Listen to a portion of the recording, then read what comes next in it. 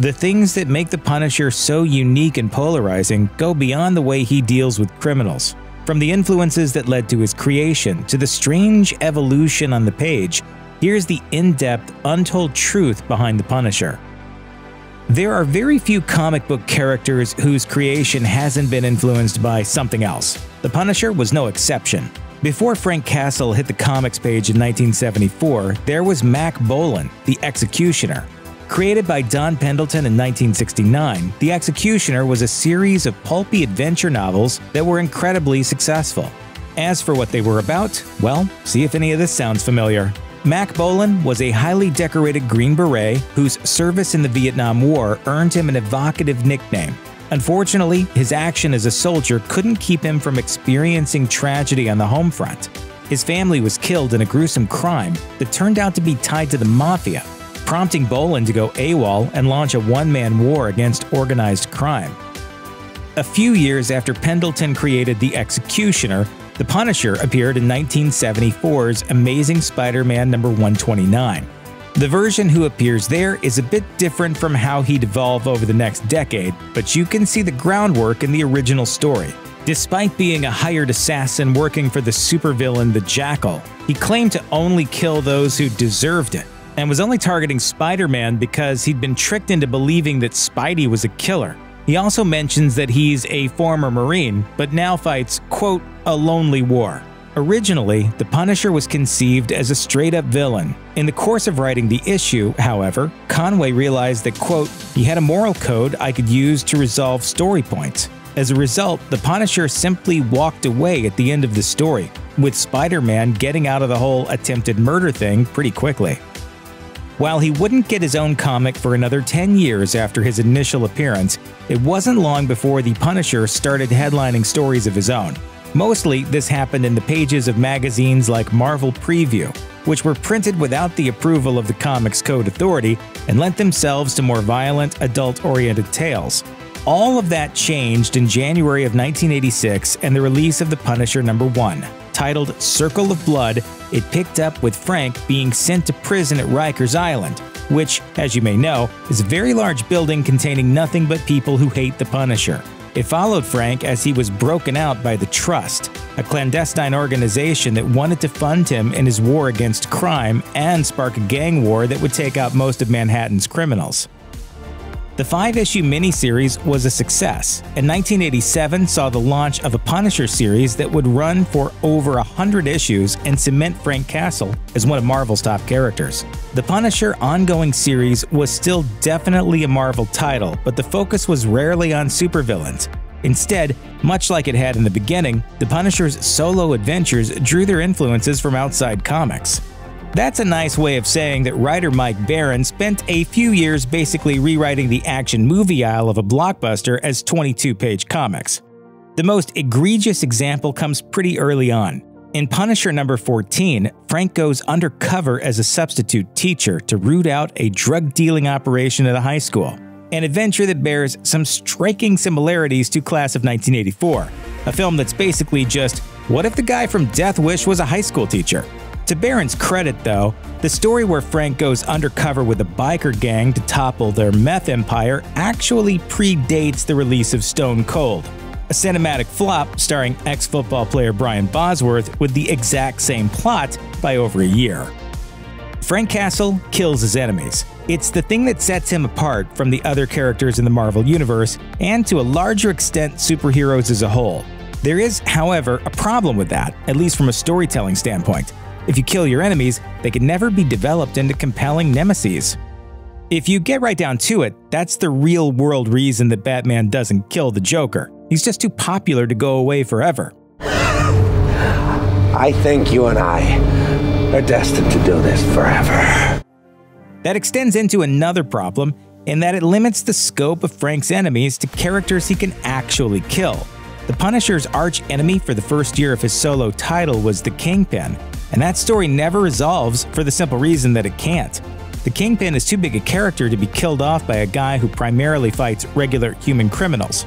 Put those traits together, and the end result is that the Punisher, by his very nature, doesn't have many villains who survive their first appearances. There are a few exceptions to the Punisher's tendency to kill off the bad guys, and the biggest is Jigsaw. After originally appearing in Amazing Spider-Man number 162 with a shadowy cameo in the previous issue, Jigsaw would return as a bullet in Frank's side for years. Jigsaw was built around a pretty simple concept. In his early days as a vigilante, Frank chucked a guy named Billy Russo headfirst through a plate glass window. Billy's formerly handsome face was shredded by the shards of glass, and after it was stitched up into a form that closely resembled a jigsaw puzzle, he was out for revenge. The thing is, none of that really happens in his first appearance, possibly because it was a little too violent for 1976. Instead, when Jigsaw first appears, all that stuff is backstory, with the understanding that Frank has been around for a while doing terrible things to criminals. As for Jigsaw, there's something of a recurring gag about how he'll get his face fixed, only to have it messed up again by the end of the story. The strangest example of this might be the time that his face was healed by a mystically powerful villain named Lucifer, who claimed to be the actual devil himself. That lasted about 15 pages before Frank repeatedly rammed Jigsaw's face into a cactus. As the closest thing Frank has to a long-term arch-nemesis in the comics, it's not surprising that Jigsaw has made it into most adaptations of The Punisher, including the Netflix show. This version of the character had a very different origin. Rather than just being some 2-bit mobster, Billy Russo was an old friend of Frank's that he'd served alongside in the Marines, which also made him one of the soldiers who'd killed an innocent man who was framed for being a terrorist. To keep a secret, Russo tried to kill Frank, but you already know how well that works out for the bad guys. At the end of Season 1, Frank repeatedly smashed Billy's face into a mirror. Considering how violent the Netflix shows can get, it's a bit surprising that Billy's scars aren't quite as grotesque as his comic book counterparts. Instead, Netflix's Jigsaw developed a fascination with the masks he wore while recovering from his injuries, decorating them to be creepy, disfigured skulls due to his nightmares about Frank. He did share the original's desire for revenge, though, and his success rate. By the end of the 80s, the Punisher was well on his way to becoming one of the most popular characters in Marvel's catalog of heroes. He also had one advantage that Spider-Man and the X-Men didn't. He didn't have the kind of superpowers that would require a massive special effects budget to bring to film. As a result, the 1989 Punisher movie, in which Dolph Lundgren starred as Frank Castle, probably seemed like a safe bet for low-budget success. It was not. The film was never theatrically released in America and wouldn't hit home video until 1991. Looking back from 30 years later, however, The Punisher '89 has its share of flaws, but it's also a pretty faithful adaptation. The plot is lifted from the first year of Punisher solo comics, where Frank's war against the mob has caused them to seek an uneasy alliance with the Yakuza. The origin was changed to make Frank a cop rather than a soldier, distancing him from Vietnam, but that's also a tactic that different comic book versions of the character have used. It's no exaggeration to say that by the early 90s, the Punisher was one of Marvel's most popular characters. If you need proof, look no further than the sheer amount of comics about the character that were being published. While the Punisher was starring in 3 titles every month, characters like Captain America, Iron Man, and Thor all had one apiece. The Avengers had their regular title and Avengers West Coast. The only other characters on or above Frank's level at the time were Spider-Man with 4 and the all-consuming unstoppable steamroller that was the X-Men, which topped out at somewhere around 9 or 10, if you count everything that had a reasonable chance of Wolverine showing up. On top of that, there were dozens of miniseries, one-shots, and specials. All told, there were around 26 different Punisher series or one-shots published between 1990 and 1995, clocking in with a total of 343 issues and 3 book-length original graphic novels. For comparison, that's how many issues of Amazing Spider-Man were published from 1963 to 1991. The strangest one by far, however, was Punisher Armory, a 10-issue series written and drawn by Elliot R. Brown in 1990. Punisher Armory's first issue promised to reveal his thoughts, his feelings, his weapons, and did exactly that. There was no plot, just full-page drawings of guns and other assorted weapons, captioned with highly detailed reviews written from Frank Castle's point of view. Please note that almost all of these were real guns, and said reviews often contained Frank's endorsements for real-life gun manufacturers. The weirdest thing about Punisher Armory comes when you try to figure out why it exists in the world of the comics themselves. If these are Frank's thoughts about his weapons, then who is he writing them down for? Why would you do this? Only slightly less bizarre than Punisher Armory was the franchise's fourth ongoing series and the only one that didn't star Frank Castle, Punisher 2099.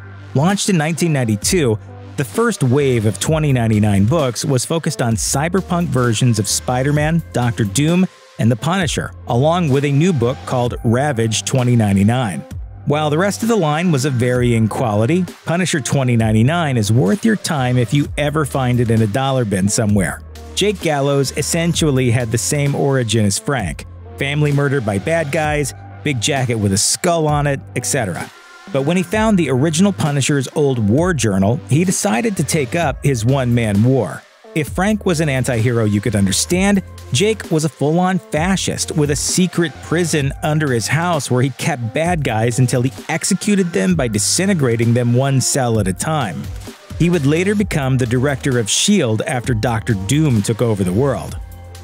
By 1995, the age of Frank holding down 3 monthly titles and flooding the market with spin-offs were over. But to be fair, it wasn't just him. After the massive speculator-driven boom in the early 90s that had seen comics like X-Men #1 selling in the millions, the comics industry nearly collapsed, with a contraction that saw Marvel declaring bankruptcy in 1996. This led the company to sell off the movie rights to popular characters like Spider-Man and the X-Men, leaving them with the ones nobody was really interested in. You know, Iron Man, Thor, the Avengers. Who would want to see a movie with those B-listers? Anyway, after his titles got the axe, Frank was caught up in a crossover called Over the Edge, which, among other things, saw him having a mental breakdown and killing Nick Fury. Fury got better, but Frank also believed that he'd killed an innocent family in Central Park, much like his own family had been killed. That led him to finally plead guilty for what we can only assume were several thousand deaths. He was sentenced to die via electric chair, only finding out seconds before they threw the switch that the family had been killed by Bullseye, who framed Frank so convincingly that he bought it himself. It will not surprise you to find that Frank's execution was a hoax. Instead, he was broken out by a crime lord who wanted the Punisher to take over his empire. Punisher Joins the Mob was an intriguing hook, but the relaunched Punisher only lasted 10 issues. In the late 90s, Marvel was clawing its way back from bankruptcy with the time-honored strategy of throwing whatever they could against the wall and seeing what stuck. In 1998, however, the tide began to turn. That year saw the creation of the Marvel Knights imprint under artist and editor Joe Quesada, who handpicked creative teams with longtime collaborator Jimmy Palmiotti. The basic idea was to put the spotlight on street-level Marvel characters with a grittier direction that would hopefully propel them to stardom. And it worked. So well, in fact, that Quesada wound up becoming Marvel's editor-in-chief 2 years later and chief creative officer in 2010. Looking at the 4 titles that launched the line, it's easy to see why. Christopher Priest's Black Panther redefined the character, introducing lasting concepts like the Dora Milaje, and blending the Panther's cooler-than-Bond world-traveling Royal Avenger status with street-level action. Paul Jenkins and Jay Lee's Inhumans was the most well-regarded run on those characters since their creation, and has kept that status in the decades since. The flagship book, Daredevil, paired Quesada with writer and filmmaker Kevin Smith, sparking a trend of recruiting from Hollywood that continues. And then there was Punisher by Christopher Golden, Tom Shinosky, and the legendary Bernie Wrightson, which is commonly regarded as the low point in the character's long history. The concept they came up with was very strange, even by Punisher standards. After killing himself, Frank was resurrected as a ghost and recruited by angels to hunt down demons, using magic machine guns that he pulled out of his magic trench coat. The twist was that his celestial recruitment officer had actually been his family's guardian angel, who had been asleep on the job the day they were killed in Central Park. Unfortunately, the book was a flop, and a second attempt at Angel Punisher that guest starred Wolverine didn't improve things. 2 years after the failed experiment of Angel Punisher, the Marvel Knights line took another shot at Frank. And this time, it worked so well that it would become the definitive take on the character. Fresh from their massively successful Preacher at DC's Vertigo imprint, writer Garth Ennis and artist Steve Dillon took a back-to-basics approach of pitting Frank against an over-the-top caricature of the mob. Dillon and Ennis brought Punisher the same blend of ultra-violence, grim humor, and surprisingly deep character work that made Preacher a hit. It produced what was unquestionably the best Punisher run of all time up to that point, influencing virtually every interpretation of the character across all media for the next 2 decades. Ennis would wind up sticking around as the character's primary writer for the next 8 years, with a few scattered stories since. In that time, he oversaw the Punisher's transition from the Marvel Knights line to the flagship of Marvel Max. While Marvel Knights had been more of a gray area, the Punisher of the Max years just did not coexist with characters like Spider-Man and Captain America. Propelled by his renewed success in the comics, the Punisher would hit the screen once again in 2004, starring Thomas Jane as Frank Castle and John Travolta as the villainous mob boss Howard Saint. This time, the film was influenced by the Ennis-Dillon run, bringing in characters like the Russian, a nearly indestructible assassin played by wrestler Kevin Nash. Unfortunately, in terms of quality, Punisher 2004 is roughly equal to Punisher 89. While it had a little of the flavor of the comics, the movie gilded the lily with some weird choices that dragged it down. A lot of things that didn't need explaining were given detailed origins, like getting his skull logo from a t-shirt his son bought because it scared him. Frank was also an undercover FBI agent, making his family's death a revenge killing rather than the random violence of the original. Perhaps strangest, the setting was moved from New York to Tampa. Despite the movie's flaws, Jane is a solid choice and clearly developed a connection to the character. He voiced the Punisher in a video game and pulled out of a sequel because he didn't believe in the script. In 2012, he even made a well-received 10-minute fan film called Dirty Laundry where he reprised the role. Even Jon Bernthal, who would go on to play the Punisher on Netflix, was a big fan. A third Punisher film, Punisher Warzone, was released in 2008 from Academy Award-nominated director and former world karate champion Lexi Alexander, starring Ray Stevenson as Frank Castle. This time, the movie stuck a little more faithfully to the comics, pitting the Punisher against Jigsaw and bringing in Microchip as Frank's sidekick. Unfortunately, there were also some pretty weird choices, notably in giving Jigsaw a brother, a cannibal named Looney Bin Jim, adding what was essentially just Jigsaw Plus to the movie instead of just focusing on Frank's most enduring enemy. The Punisher and Daredevil have been linked in comics for years. They're frequently depicted as ideological opposites, and one of Ennis and Dillon's most memorable issues involved Frank explaining his methods by chaining Daredevil up and forcing him to choose between shooting Frank or letting him kill a murderer. As a result, it wasn't surprising when Netflix's lineup of Marvel series expanded to include The Punisher, who first appeared in Daredevil's second season before being spun off into his own show. Despite a fairly positive reception, the show was canceled, along with all the other Netflix Marvel shows, in 2019, in advance of the launch of Disney+. Check out one of our newest videos right here. Plus, even more Looper videos about your favorite comic characters are coming soon. Subscribe to our YouTube channel and hit the bell so you don't miss a single one.